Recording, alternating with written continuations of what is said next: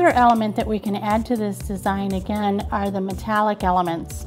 These are made out of highest quality zinc and brass. They are very, very flexible, so it's very easy to put them into the press to give them the contour you need for the natural nail.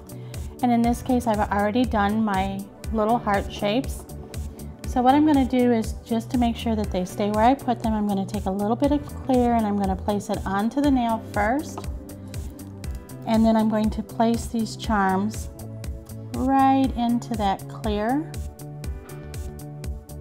and position them so that they lay nice and pretty. I'm going to take my second one and I'm going to overlap them like two loving hearts.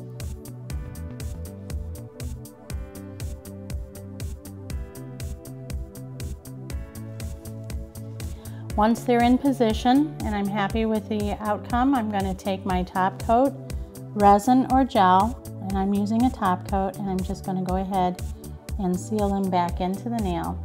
This will lock them into place so that they don't move or shift, and when the client comes back in a couple of weeks, they're going to still be exactly where I put them.